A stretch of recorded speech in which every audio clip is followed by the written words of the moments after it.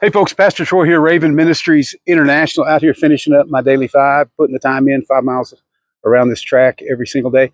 Years ago, man, I just kind of, got myself way out of shape.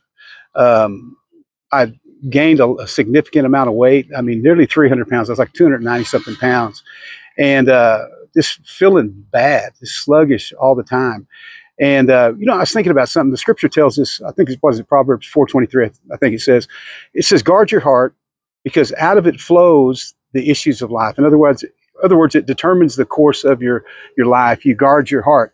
Well, when I allowed myself to get so out of shape, really it affects your heart. That's the main thing that it begins to affect. It causes high blood pressure, hypertension, can cause heart disease, diabetes, and things of that nature that are just not good on your heart.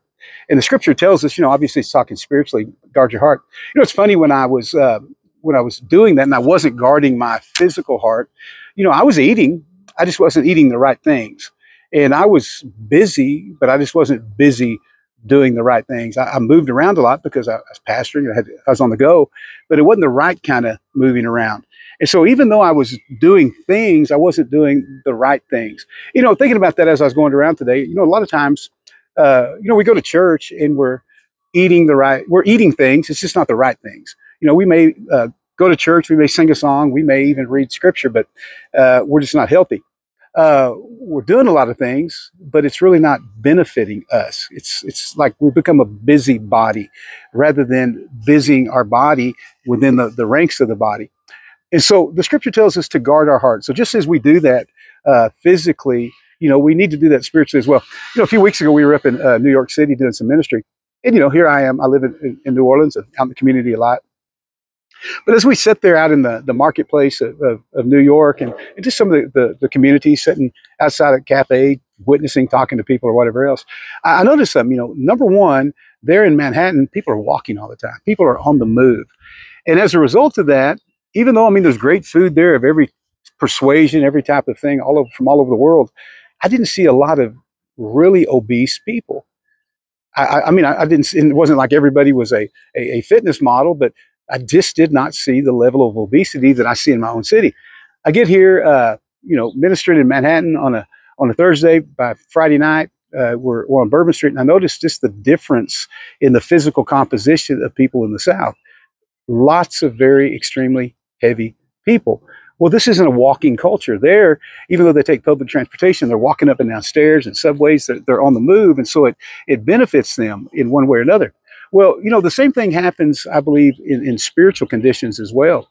We move a lot, but we're really not moving in a profitable way. We're ingesting a lot of things, but those things are just sitting sedentary, and they're causing us to just become, spiritual slobs, and we're really not growing and developing. So what's the key behind all that? Scripture says, guard your heart above all things. Well, coming around this track, just thinking about some issues that, I deal with and have to help deal with on a regular basis. The scripture says that out of the abundance of the heart, the mouth speaks. And so whatever's in your heart is going to eventually come out of your mouth. I tell people all the time, hang out with me long enough, you're going to hear about Jesus. You're going to hear about my wife. You're going to definitely hear about all my grandbabies, because I love them. So that's what's always on the forefront of my heart.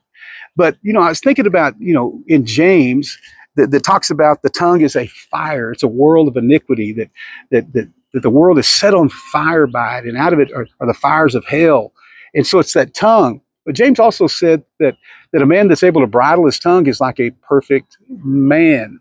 And so your heart condition is always evidenced by what is coming out of your mouth. Folks, listen, we live in such a Christian culture of slander and of gossip and of backbiting and of sowing of seeds of discord. I think about what Proverbs tells us. It says that there's 6 things the Lord hates and 7 are an abomination unto him. And it's one of those is those that sow seeds of discord among the brethren. The way that's done is with our tongue. We say those things with our mouths. And those things are detestable unto God. Those things are just things that just break the heart of God because they break the body of Christ.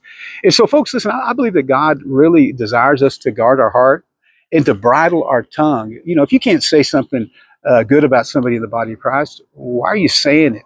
And again, I've talked about this as a pastor. Sometimes you just got that that bullseye on you, and people have so many things to say except to you.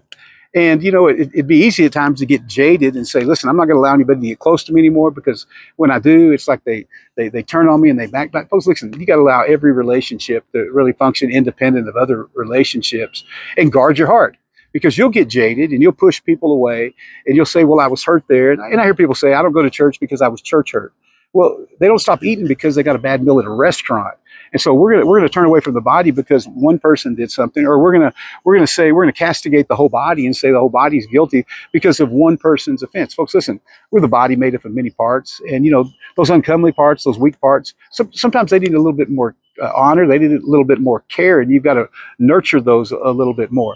But folks, really the key to every bit of that, guarding our heart, is guarding our tongue. You know, he says, you know, it's not what goeth into the mouth that defiles a man, but that which cometh out of the mouth that defiles a man. Have you allowed your vain communication to come out of your mouth? Have you allowed perverse communication? And I'm not talking about profanity and things. I'm talking about slander. I'm talking about gossip. I'm talking about bearing false witness against folks. You know, Scripture says don't receive an accusation against an elder, a pastor, a leader without being confirmed by 2 or 3 witnesses. Do you do that?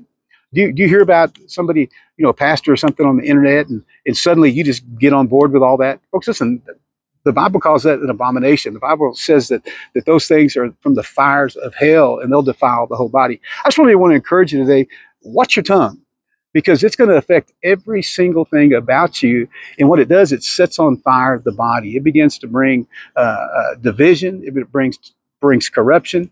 Sometimes, you know what, if you don't got something good to say, but sometimes you just got to cut off those relationships that have the potential to be toxic. That doesn't mean you hate somebody. That doesn't mean anything, or you mean ill will. It just means that, listen, I know if I get around a certain person, or if I'm focused on a certain person, man, it just opens up a doorway that I don't want open. And so, you know what? I'm going to love them. I'm going to pray with them, or pray for them from afar. Man, God bless them. God use them. But I can't put myself in those conversations and those situations that are going to cause me to be defiled and defile other people. Once again, you know, guard your heart. Out of it flows the issues of life. It sets the course. Where are your words leading you? Where are they taking you in your walk with Christ? What fruit are they producing in your heart and life? Scripture says if you bridle your tongue, you're like a more perfect man. So work on bridling your tongue. Work on focusing on Jesus, allowing things that are edifying, allow those things that are a blessing, love those things that are encouragement to flow out of your life. Once again, PT here, doing the Daily 5 and coming to you, just giving you some things that God's speaking to me. Anyway, God bless you. Have a great day in Jesus.